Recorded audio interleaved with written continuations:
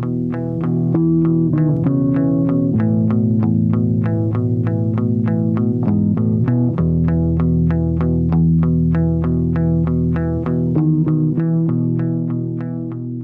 you tell me about how you came to decide to stop writing for Extra West? My main problem with Extra was the online forum, the completely unmoderated online forum, and the kind of feedback that and trolling that was going on. I was finding that increasingly hard to deal with, and the editors were always saying, "Look, we'd like you to engage with your readers," but they weren't my readers. They were trolls. And a lot of them, not all of them, but there was enough of that going on. And so I found it was starting to seep into my creative process in a way that I felt uncomfortable with. Like, I would think to myself, "Oh, I'd like to write about this, but no fucking way. No way would I ever put that out there for that bunch of yahoos to, you know, go at and tear apart in an unmoderated forum." And the worst troll, I think, had like a Google alert. So my column would go up and about 45 seconds later, that would be the first comment. And that stays the first comment, right? And so I found myself starting to sort of let the concern over how things were going to be met, or the kind of feedback, or how personal I could get, or wanted to get, was starting to be dictated by forces other than my own ethics or my own sense of what I wanted to talk about. And that, to me, that's a real dangerous zone for any artist to get into. So I decided that I was done. It was 11 years. I had a lot of success with that I had a lot of sex as a result of that column as well, but I had a lot of success with that column. And readership all over the world, and you know, all the things that you hope for, and but that I was done, and that I wanted to concentrate on bigger things, like longer. Yeah. Coincidentally, spring of 2012, you and Ray Spoon decided you wanted to work together and make a show that resulted in this book, Gender Failure.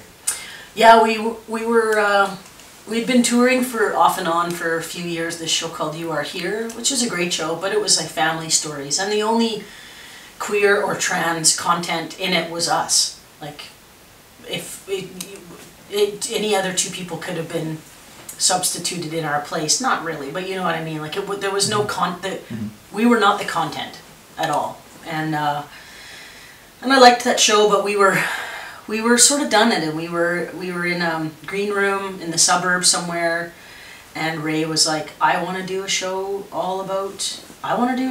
about what it's like to be a trans person navigating all this. I want to talk about all the things that we're not supposed to talk about, like what it's like to sit through a sound check and have the guy go she, and we go he, they, she, they. And, you know, and have to sort of suck it up and swallow it all the time, or like make like this isn't happening or going on. Like and Ray said, let's write a real room clearer of a show. That was the quote. Let's write a room clearer of a show. Let's write about everything we're not supposed to talk about. Every single thing that we're not supposed to write about or think, or, you know, let's do it. And so we started working on the Gender Failure show about 2 months after that conversation. Actually, we started right away. We started collaborating together in April that year, yeah. At the same time, after 19 years of binding, at age 43, you decided to have breast removal. A third major shift in your life and transformation at the same time. Mm-hmm. And that's really one of the most engaging and fascinating parts of this new book. Your clear description of, and funny description of what happened to you. Yeah, I mean, that's my slant on the world. Like, I think the world is hilarious and ridiculous. And one of the things I like doing is finding the funny and humorous parts of what in other ways were very difficult circumstances or trying times, right? Like, that's the way that I process those things. And some of it was ridiculous, like, and some of it is, you know, like when you say measure twice, cut once to the surgeon, to me that's hilarious, right? But it's also like at the heart of that is, hey, don't fuck this up. Like, this is my physical vessel here. Like, I'm joking, but I'm also dead serious. Like, please, measure twice. One of the most amusing parts of the book for me is when you went to the psychologist and you had to not be too crazy, but not be too well adjusted that they wouldn't do the operation. Yeah. Which was humorous, but it was also obviously true.